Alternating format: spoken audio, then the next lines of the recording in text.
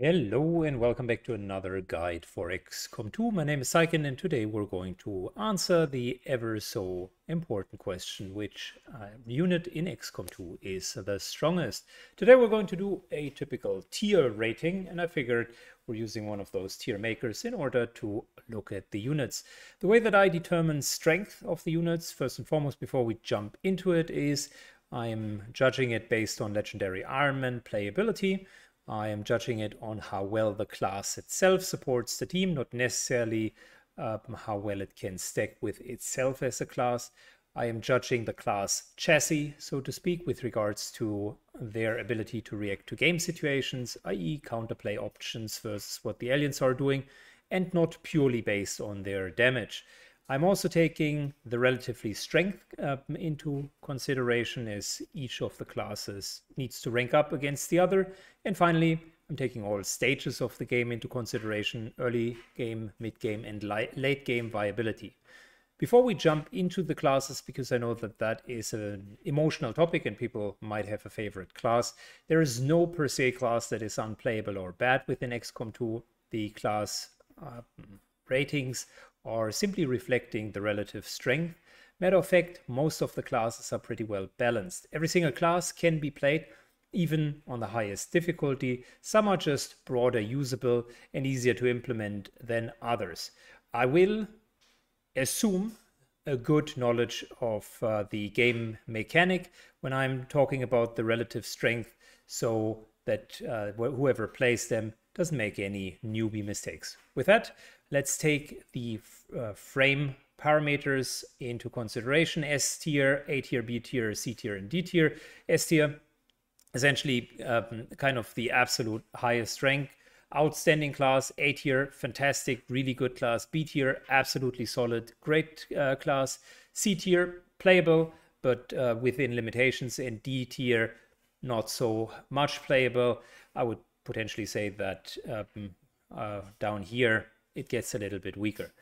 And we'll jump right into it and set kind of the lowest rating first, which is the rookie, whom I would solidly put in D tier for obvious reasons: low hit points, lack of any form of detailed class abilities, and typically poor aim. So they don't have a lot going for them, although one must state that it is possible to win an entire Legendary Iron Man campaign with rookies and only rookies, so the equipment of XCOM itself can be good enough to carry the game. And that brings us to the strongest class first and foremost, which would be the Psy Operative.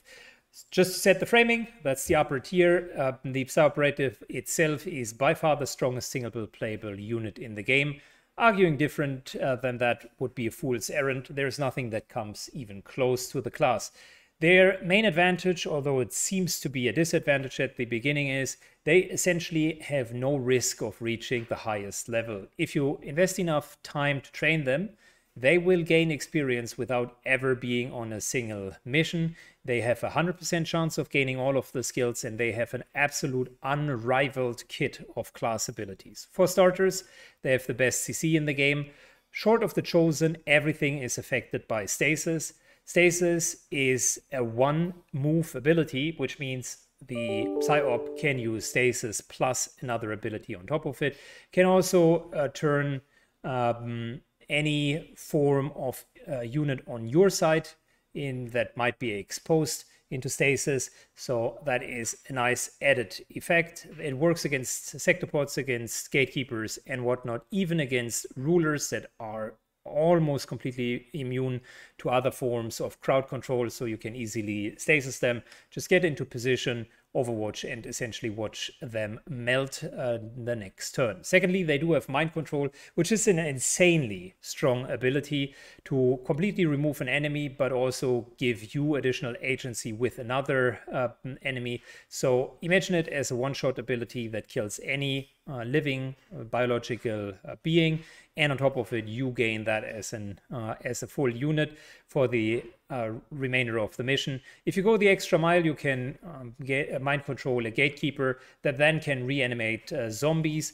If you pair that with situations where you, for instance, have lost swarms, you can raise up to 20 plus units on your side. Mind you, raised lost zombies will actually convert to actual zombies that have 10 hit points and hit like a truck. So that in itself can swing the battle of an entire combat just in your favor. Null Lens and Void Rift, to continue their usability, have high DPS, ignore cover, which is fantastic. So it's just straight up damage.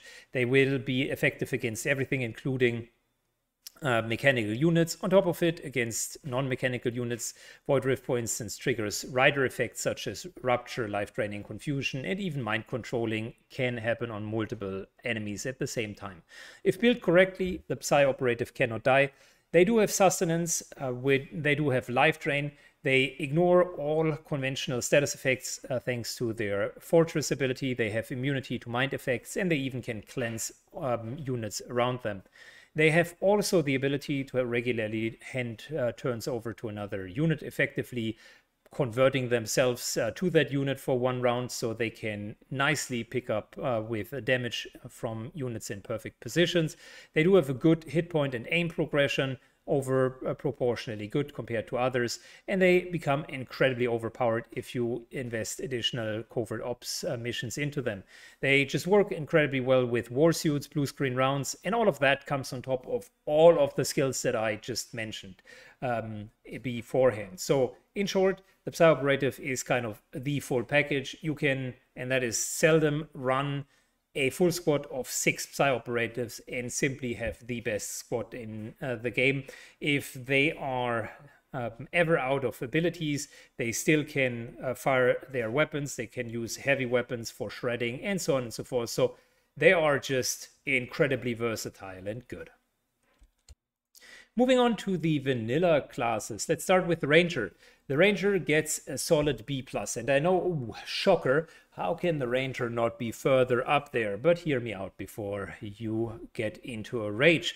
The Ranger has the single highest damage per target in the game. It has an excellent mobility, options for both close range with the shotgun and melee combat with its sword, has run and gun, shadow step, and emplaceable, which allows for fantastic flanking maneuvers and essentially moving back.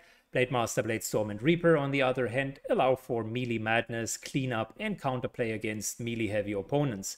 With Rapid Shot, specifically in the vanilla setup without any cooldown, they have unmatched single-target damage, and they do have access to 2 very potent chosen weapons, which are absolutely fantastic. The Katana, that ignores some of the armor and never misses, and the shotgun, which has effectively no range penalty or a very, very low range penalty, and therefore compensating for the disadvantage of shotguns. However, the kit itself, if you look at the Ranger, which is an absolutely fantastic unit, offers not much besides damage. It is a pretty demanding class that wants to get actions from others, and it in itself has little counterplay against high armored units or disabling effects of enemies.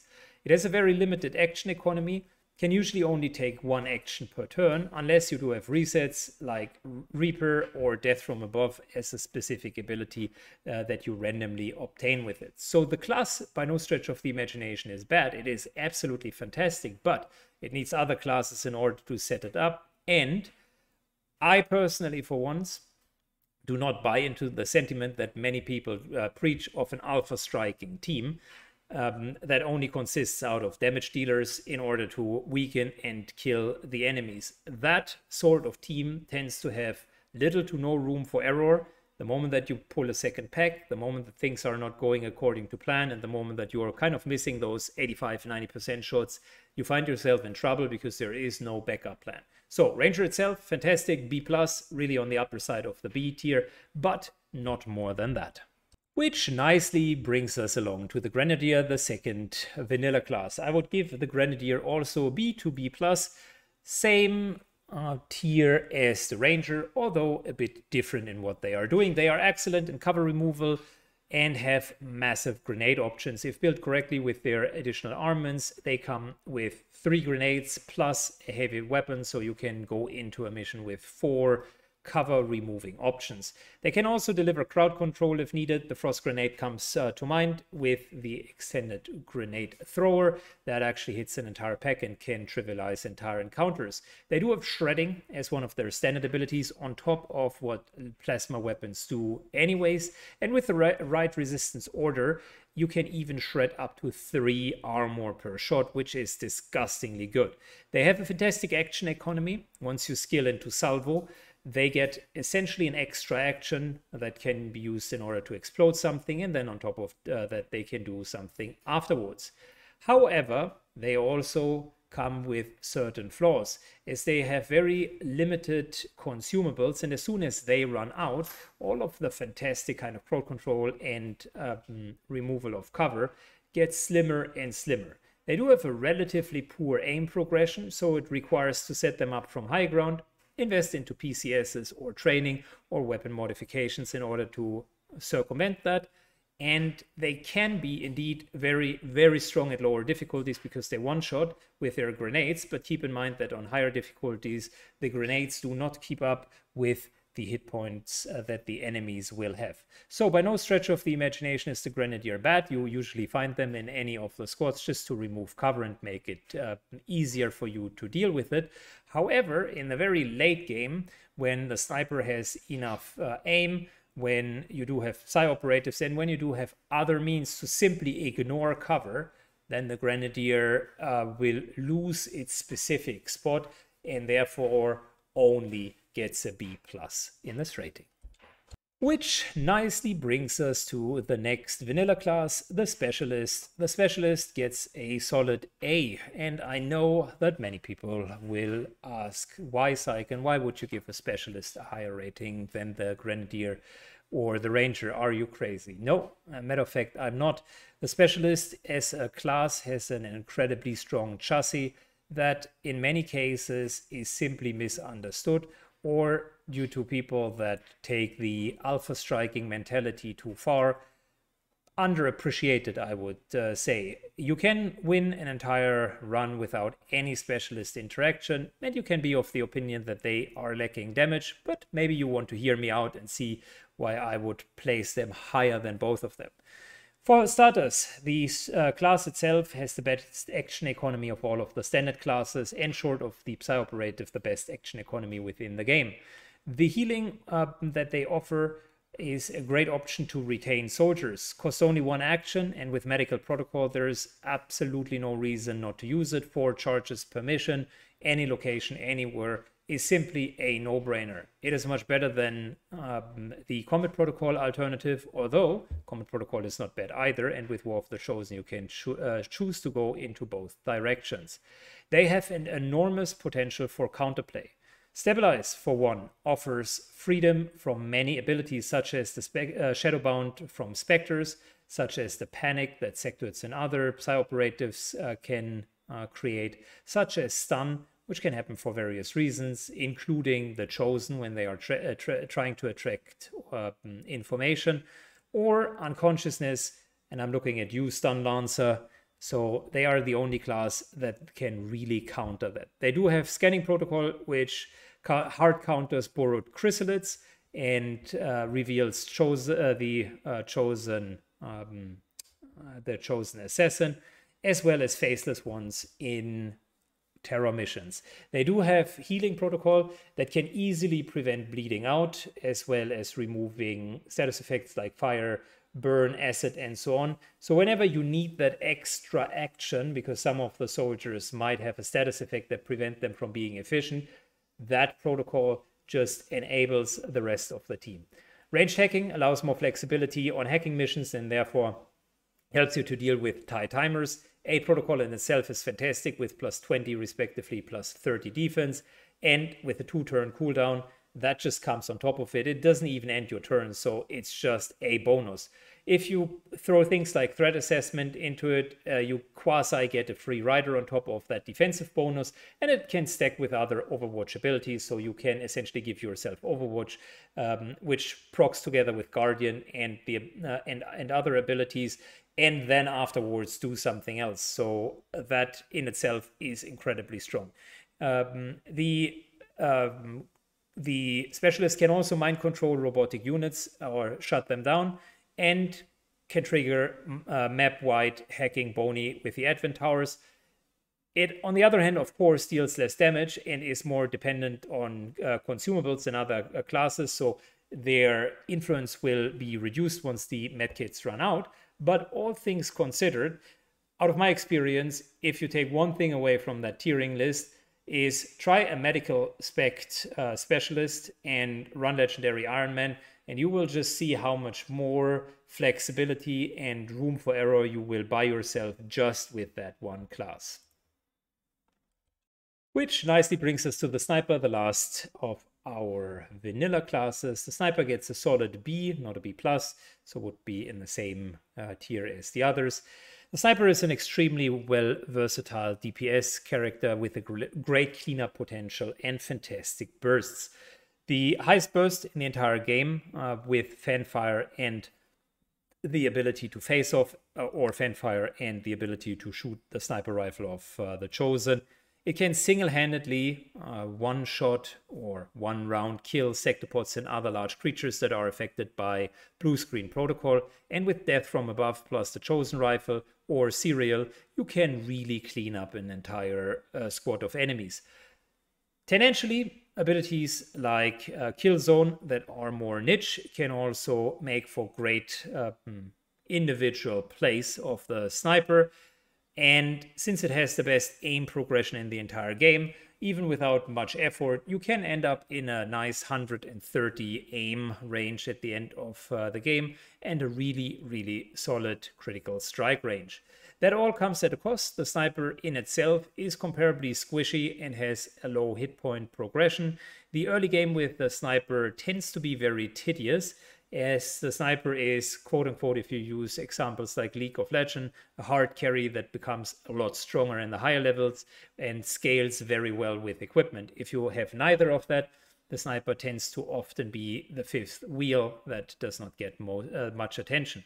It also requires ammunition, a spider suit, and a good weapon to reach its full potential, so it has a lot of barriers in the early game and even throughout the mid-game to be valuable. But once you have a Sniper online, they can be an absolute force to be reckoned with. Sniper plus Reaper combination requires an actual shout out because it allows you to deal with so many things, including the alien rulers, without even approaching them. So that's fantastic. Sniper, definitely an all-around good class and therefore deserves the B tier.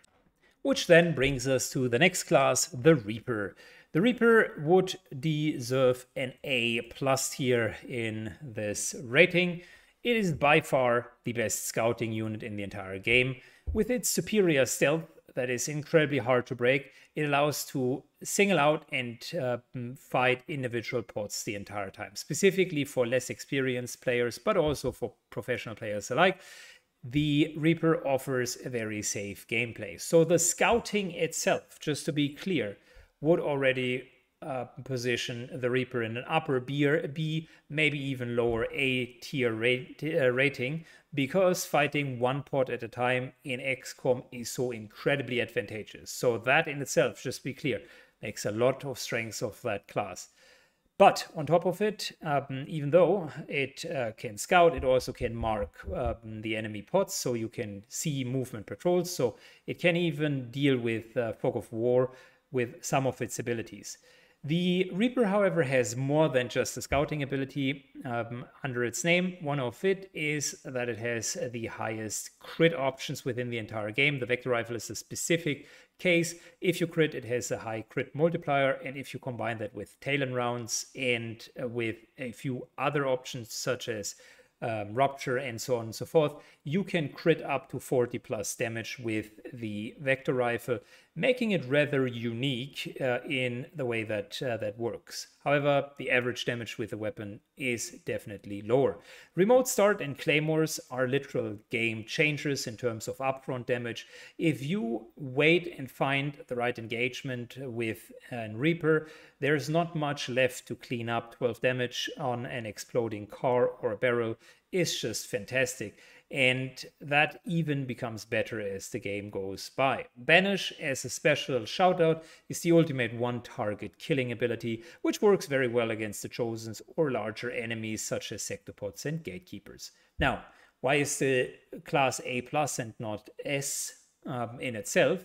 It also comes at some disadvantages. The Reaper has an overall lack of damage outside of stealth. And believe it or not, it is entirely possible to find yourself in situations where you cannot finish off something, where you have used your sting, and where it is not possible for you to meaningfully contribute in the fight without being scouted out. It takes a while, but specifically on longer missions, the Reaper tends to run out of steam.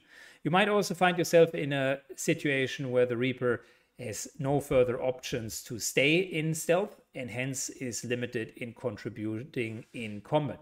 Reapers are hard countered by borrowed chrysalids, as they can spot it out even in its improved hiding stance, as well as in Chosen with long ranged sight that can spot out hidden units. In both of the cases, the Reaper cannot use its main tool, which is stealth. And once you are in such a situation, you will see what I mean and why the class in itself is absolute S tier as long as it is in stealth. But since that is, even with the perfect or near perfect play, not always possible, it gets an A+. Which then nicely brings us to the Skirmisher. The Skirmisher requires a bit explanation, as it is a class that lands in a solid C tier rank. And I know that some people are a big fan of the Skirmisher. I like the flavor of the class itself. And it has an incredibly early strong game, or strong early game rather, with abilities for multiple shots per round as a default ability, which then pair well with blue screen rounds or other ammunition later in the game to basically piggyback on the bonus damage of the ammunition. Combat Presence offers a fantastic option for this class to hand over extra actions to other classes, so it's almost like a bond but refreshable. And with Manual Override, their ultimate ability that lowers the cooldown, it allows to happen up to 3 to 4 times in a mission, which grant huge flexibility and good action economy. They can always hand that over and then do something else, and there are even additional ways in their skill tree to get further actions. They do have a fantastic high mobility, great gameplay options with their grapple, and their grabs out of cover allow to deny enemies cover to a certain degree. With their built-in Bladestorm, they are a little bit of a budget version of a Ranger and can deal with enemies that are approaching. However, there are a couple of things that should be said about the class and why they end up being in the C tier. The class itself reads very well, but the kit does not fully deliver on what the class is promoting. It is supposed to be a damage dealer, and at the beginning of the game, it very much deals that. But if you look closer, it is prone to very low magazine capacity, so reloading partially removes that whole advantage of the actions that the class gets in the first place. Unfortunately, the damage specifically of their primary weapon does not keep up with the damage potential of other classes by itself. And if you take into consideration actions like Rapid Shot, which deal 2 times 19, 20, 22 damage with a shotgun, and compare that to 2 times 6 to 8 points of damage with the bolter of the Skirmisher, you can already see the discrepancy that you are dealing with. The late game abilities are rather underwhelming compared to other classes. The kit itself is good, but it just doesn't realize the same amount of destruction that other DPS classes can do. Funnily enough, Combat Presence is the redeeming grace of this class, as it can regularly slip into the role of other classes, essentially giving them an action and therefore letting others shine. So although it was designed as a DPS class, it becomes more and more a support class on higher level gameplay. And compared to the other classes, it is a bit pale. Okay, and that brings us to the third hero class, which is the Templar. And I was torn, to be honest, because when I did my Templar guide, The Templar was pretty much in the middle of the pack ever since. I probably put another 2,000 hours into War of the Chosen and got to appreciate the Templar a little bit more. And I got to make a disclaimer because the Templar is probably one of the classes that scales a lot with the player's skill. So coming at the angle from a person that knows the game very well, I would give the Templar an S tier rating, which is even higher than the Reaper. Some people will disagree with that, saying, you know what, but scouting is so good, and compared to the other classes, you know, the Templar has certain problems. And I'll start with the problems to point them out really at the beginning. There is a distinct disadvantage of a melee unit to begin with, and there's no denying that running into the enemies can trigger additional pods. If you don't know what you're doing, that will be a huge disadvantage. And I would say if you begin with a game, the Templar probably starts here. As you become better, the Templar goes there. And as you start mastering the game, the Templar ends up there.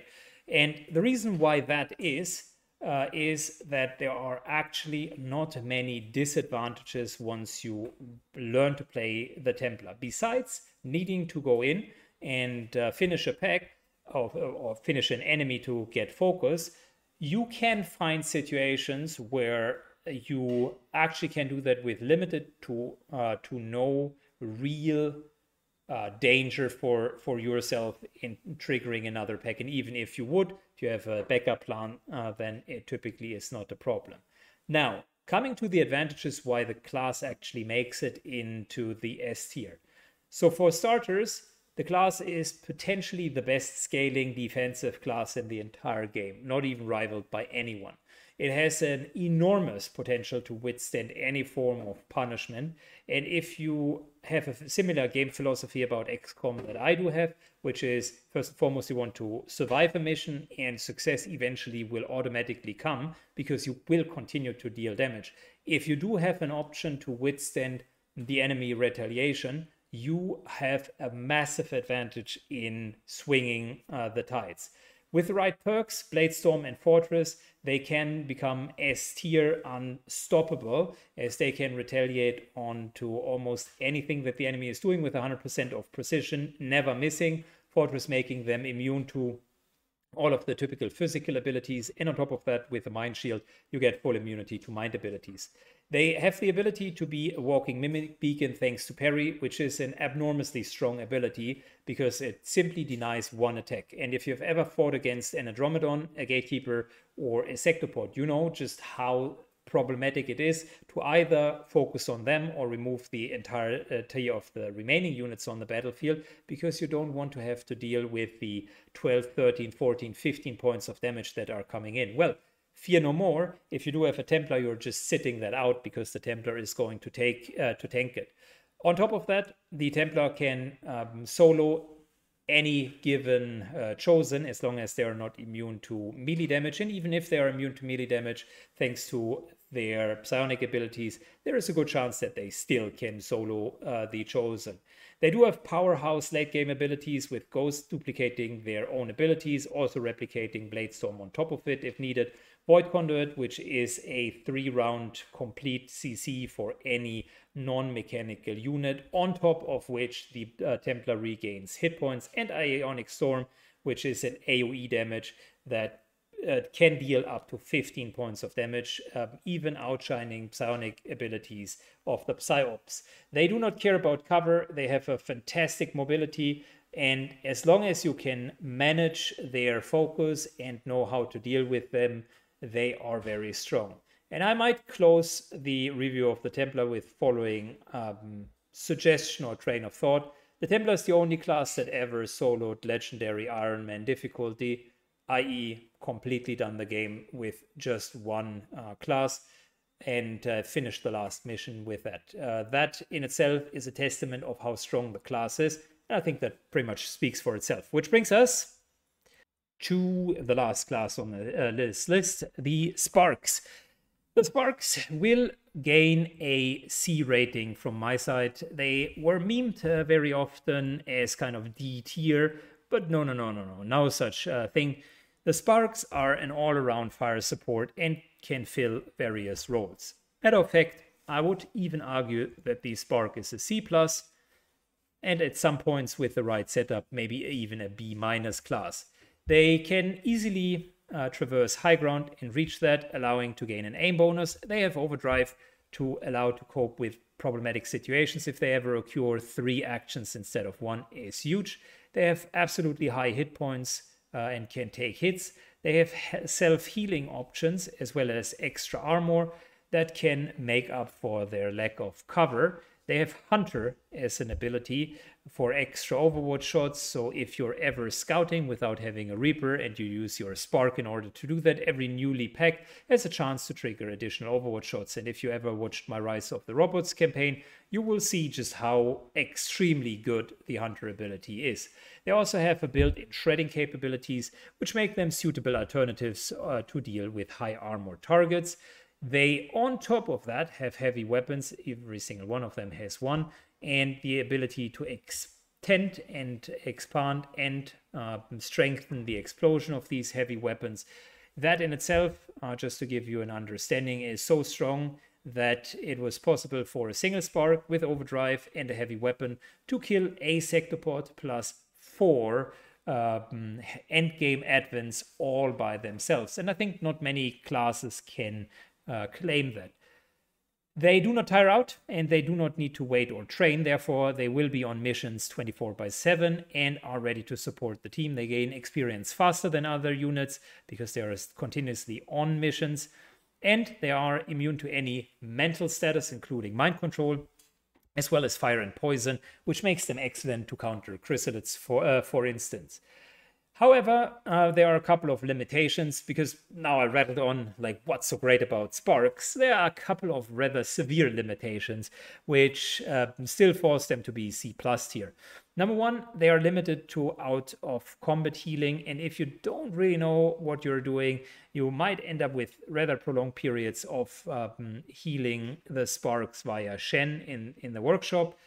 They cannot use cover, and misplacement of them on low ground and running into a trap can be quite costly, as these things take 1 or 2 hits, but maybe not more than that. They can also not use PCSs, which inherently is a problem. Even more so, they can't use training, which is a broader problem, so no additional skills. No covered ops missions, nothing, no scaling from there, and any form of equipment, i.e. ammunition, and any modifications other than weapon modifications are no-no as well. So the scaling of the Sparks is limited. However, let's make that clear, and I want to close today's video with that. Even if you see C-tier units, the Skirmisher and the Spark are absolutely capable of coping with endgame situations. In the Rise of the Robots campaign, I ran with those guys, and they were fantastic. 3-4 Sparks, you can even run 6 Sparks and still have a successful mission. They scale quite well with more Sparks in the team. I personally found a sweet spot with 2 to 3 Sparks, which I liked a lot.